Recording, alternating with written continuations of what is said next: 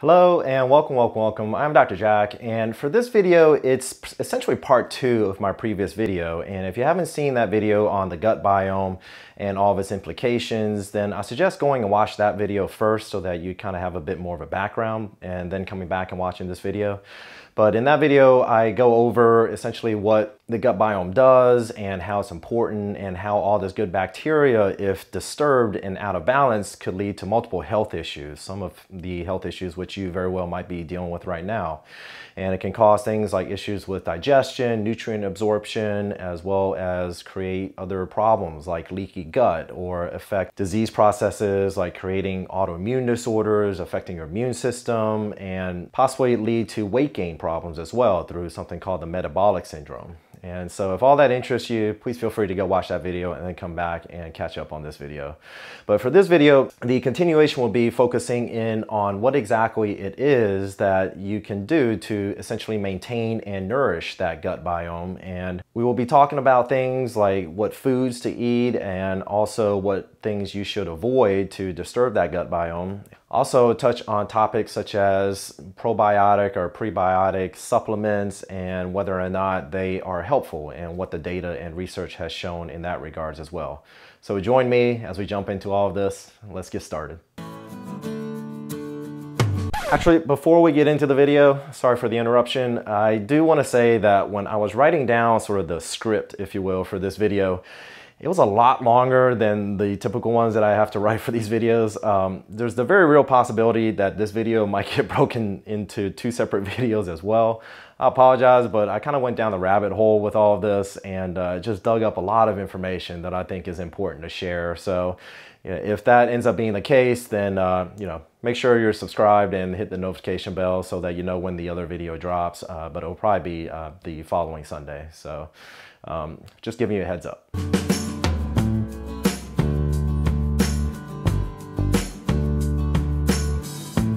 To begin with, we should talk about lifestyle first and foremost, and lifestyle in particular to lifestyle choices such as tobacco abuse as well as alcohol intake.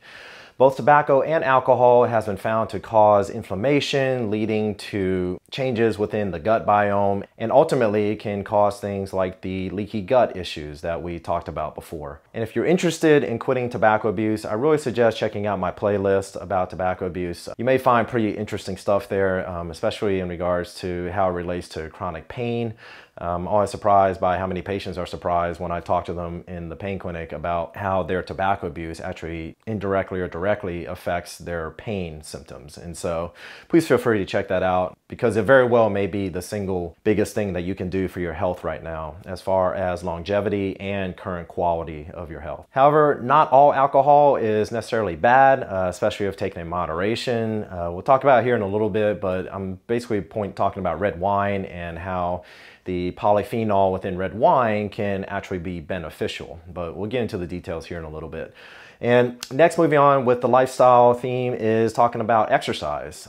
Various studies have shown that exercise actually can, independent of diet, affect your gut biome as well. They have found both strength training as well as significant cardiovascular exercise can benefit your gut biome or the good bacteria in very positive ways. And as always, all of this information, as well as the studies and research of where I got all this stuff, it will be linked down below in the description as reference. So feel free to check that out. There has also been very strong evidence linking stress and insomnia to negatively impacting the good bacteria within your gut. And I highly suggest checking out my meditation video. There's a fantastic app called Headspace to download that can help you with dealing with stress and learning to meditate.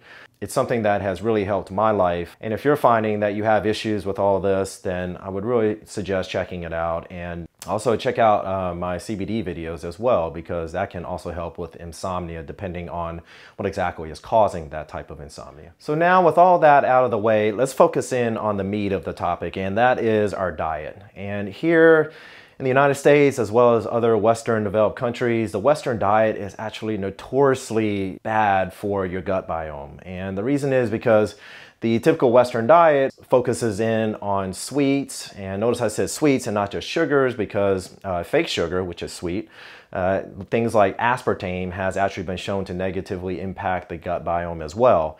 And Our Western diet also is typically high in fats, pretty salty, as well as our addiction to fast food places. So in the majority, if not all, of various places that end up adapting to a Western diet, it really leads to eating because of what's convenient. And all of our lives are extremely busy, and we simply find it difficult at times to find the time to sit down and prepare a very nutritious meal. And over time, our relationship with food ultimately ends up changing. And we no longer view food as something that we need to nourish our body, but we end up viewing food in regards to how convenient is it, as well as how it makes us feel. And how does it taste? Don't get me wrong. I mean, how food tastes obviously makes a very big difference, but in the typical Western diet, the foods end up being pretty much saturated in all the things that we talked about that are bad for you, in particular sugar. And I've mentioned this before in previous videos, but if you're ever interested, check out a documentary. It streams, I think, still for free on YouTube, called Fed Up. It's a fantastic documentary done by Katie Couric that kind of walks through a typical Western diet and the addiction to sort of sugars and starches and what it does exactly to our brain chemistry. And that documentary actually really points out how the food industry has played us straight into this problem, because they create products that have almost nothing to do with what kind of nourishment or what kind of nutrients it provides their consumer, but rather it focuses in on our taste buds and our brain chemistry and how they can make us as addicted as possible to their particular products. So ultimately, we end up with a situation where that relationship with food has completely changed, and we seem to forget about that old saying about where we are what we eat. And it is so unbelievably true, because I see this every day when I go to work in the clinic, and I see these individuals come in and the health issues that they're dealing with, and I talk to them about their diet and what they consume, and so many times it has almost everything to do with their lifestyle as well as their choice of foods. Studies have shown that people in rural South America as well as Africa have more diverse gut biomes than the average European or American. And it has also shown that your gut biome actually over time begins to affect future generations. And so it is not just isolated to you, but possibly to those that you love down the road. Whenever a Western diet is introduced to an area, we found that disease like various cancers and diabetes, weight gain, immune problems, cardiovascular rates, all begin to increase in that area. When you look at it like this, you can really see the Western diet as a form of slow poison. So what can we do about all of this? Ultimately, what we need to do is focus back on eating whole foods. Eating a diet that is predominantly vegetables as well as beans and fruits and legumes, and focusing on foods that are unprocessed and unrefined. There's a saying that if your great-great-grandmother does not recognize what you are eating, then chances are you probably shouldn't be eating it. It very well may taste good, but I guarantee you that is in all likelihood not nourishing to your body. So to begin with, let's focus in on fermented foods. And fermented foods actually are increasing in popularity within the West as we wisen up as to, the importance of what we are consuming. And it's important to know that when you go and purchase fermented foods, to focus in on ones that are not pasteurized, because if they go through the pasteurization process, yes, they destroy the bad bacteria, but it also destroys a lot of the good bacteria, and a lot of that is basically just to promote shelf life. So what happens with fermented foods? Well, fermentation essentially involves bacteria or yeast converting sugars to alcohol or organic acids.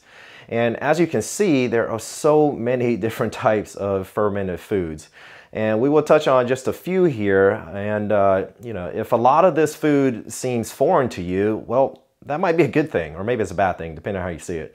But just know that the more foreign it all sounds to you, then in all likelihood, it will benefit your gut biome the most. And so to begin with, let's talk about yogurt. And when we're talking about yogurt, we're not talking about the very sweet, sugar-saturated yogurt that you find in stores. We're talking about plain, natural yogurt. Ideally, you would find one with labeling that says live active culture. And for those of you that are lactose intolerant, like yours truly here, it has also been shown that actually eating plain natural yogurt, as described, can actually, over time, lessen the impact of lactose intolerance. And then also focusing in on things like fermented soybean products like fermented tofu or tempeh or miso. and also sauerkraut, which is just fermented cabbage, and kefir, which is a fermented milk-like product that is similar to yogurt, and pickled veggies as well could benefit your gut biome, as well as kombucha, which is fermented black and green tea. And so I think I'm going to end the video here due to the length of the video. So this will be broken up into another separate video, or part 3. So please keep an eye out for that. It will probably be released next week. And we'll kind of wrap up all the other topics that I mentioned that we will discuss. And so I hope you found this educational thus far, and I hope you will join me next week when the other video drops. So till then, take care, stay safe, bye-bye, Pura Vida.